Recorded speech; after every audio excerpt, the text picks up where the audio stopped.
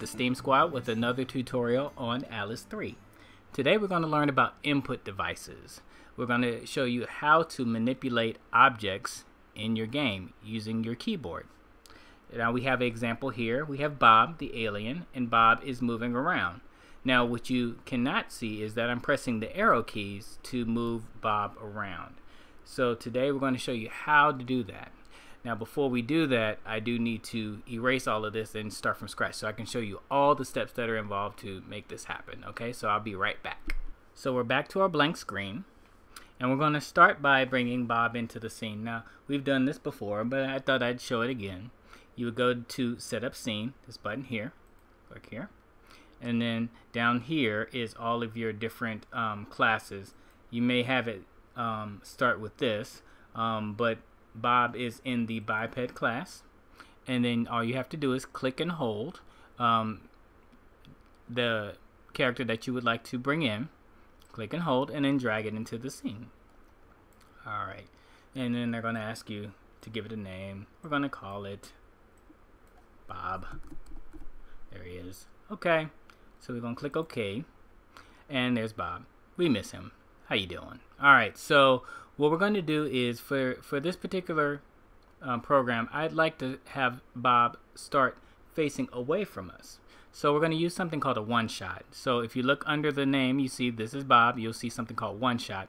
One-shot is when you want to have your character do something, but it's not officially in the program. You just want it to do one time. That's why it's called a one-shot. So if you click that, you'll see the procedures and all those kind of things. Procedures are all the different programming that you saw earlier, but this is only one time. So I'm going to go down to turn left or right, it doesn't matter, but I'm going to do the 0.5, which is equal to 180 degrees. Now Bob is turned all the way around.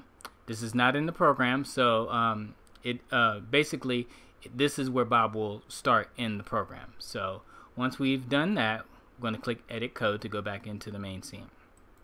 So we're starting with our scene with Bob facing away from us because we used the one shot, and now we're going to control Bob using the arrow keys.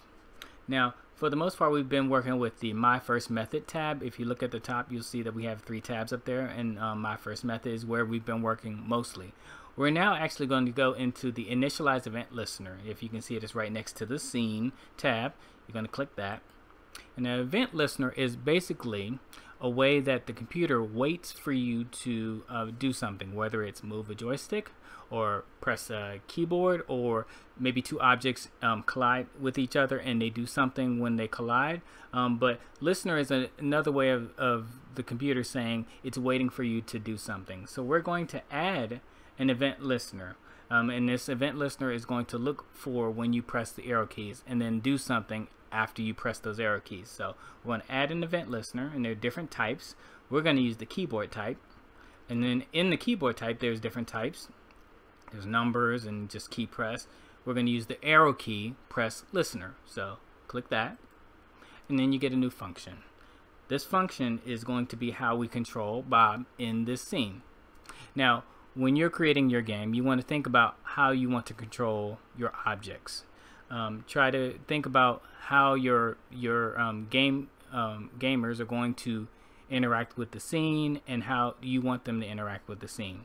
For this particular situation, we're going to have Bob move forward when we press the up key, move backwards when we press the back key, and then turn left and right when you press the left and right arrow keys. So that's how I'm going to do it, but you can use your own imagination on how you want to control your objects. Okay, so the other thing that we are going to add in there is an if statement.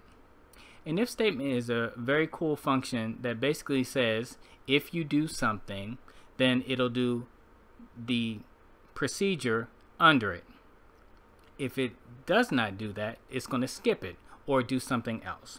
So that's what an if function is, and you're going to see those a lot if you're programming, because if statements are very, very important in programming. So we're going to use one right now, and if you look at the bottom of the screen, you'll see a lot of different little boxes here. Do in order, count, while, for each, if. All of these are things that you're going to use when you're programming, but today we're going to use the if statement. So here it is, if. Let's we're going to drag it into the place where it says drop statement here, and then the condition. So it's looking to see if you're waiting for the condition to be true or false. So we're going to say that when the condition is true. All right.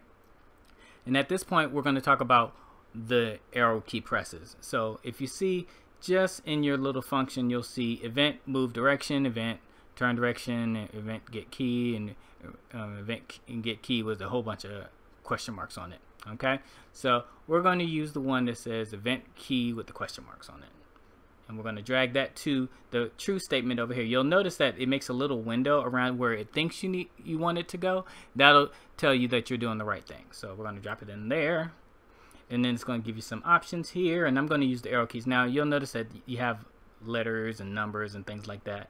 You can use those if you'd like. We're going to use arrow keys today. We're going to use the up arrow. And we're basically saying if the up arrow is pressed, we're going to do what? Move forward. So now we're going to go into the procedures section, and we're going to tell Bob, the alien, to move, and we're going to put him in just under the if statement, okay? And we're going to have him move forward. And the amount is up to you. I'm going to say 1 for this particular situation. And basically we're saying if the up arrow is pressed, Bob is going to move forward. Now there's an else statement on there. We're not going to use it right now, but hopefully we'll talk a little bit about else and how that is important, because it is. But for this particular situation, we're going to have Bob move forward when he pressed the up arrow. So we're going to test that. I'm going to press run, and I'm going to press the up arrow and see if it moves forward. There we go. Okay, cool. Now I'm going to press the back button. Back button's not going to do anything because we haven't put it in the program yet. So I'm going to X out of this. All right, now we're going to put another if statement in there. Now this if statement is for the back button. So if, now I will say this, you do have to place it above the first if statement, not below. It won't let you do that for some reason. So what you want to do is look for that green line to go all the way across the board, not halfway, not a little bit. You want to go all the way across. All right, so drop it there. We're going to say true. We're going to do the same thing. We're going to put the event key, and we're going to use the arrow key to go down. In that, we want to have it move. We're going to have Bob the alien move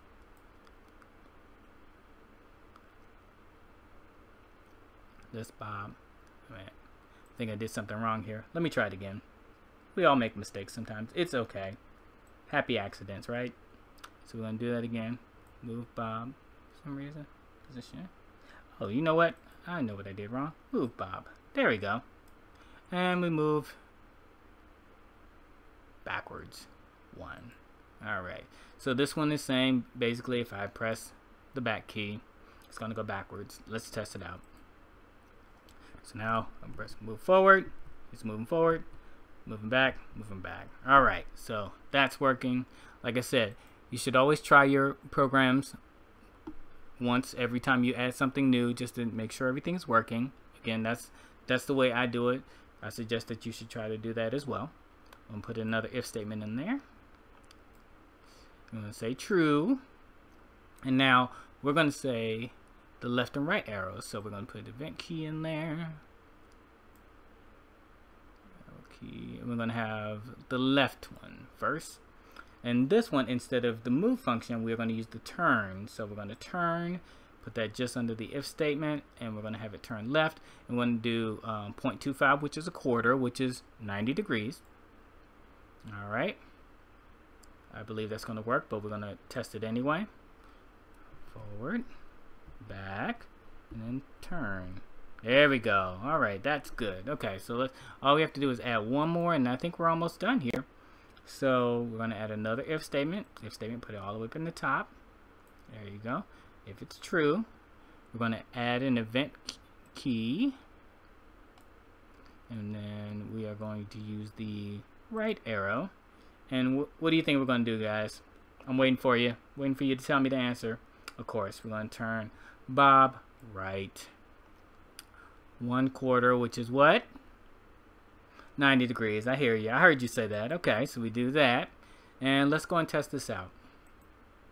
So if I press forward, moves forward, moves back, and he turns left, turns right, and then if you press the left and right keys up and down, you can even look at you. So it's moving around, and this is so cool. All right, so you guys, you've just made your first game where you've made an alien move. Aren't you so proud of yourself? I'm very proud of you. So what we're gonna do is we're gonna stop here. Okay, so I want you guys to practice this, make things move in your scene, put some things in the scene and make it move around in the scene, and we're going to come up with some really cool things for your next class. Okay, so you guys are great. I hope you guys keep steaming. This is D Engineer with the Steam Squad. Hoping you have a great day. Take care. Bye-bye. Bob, say goodbye to him before you say, okay, there you go. He's saying goodbye. Goodbye.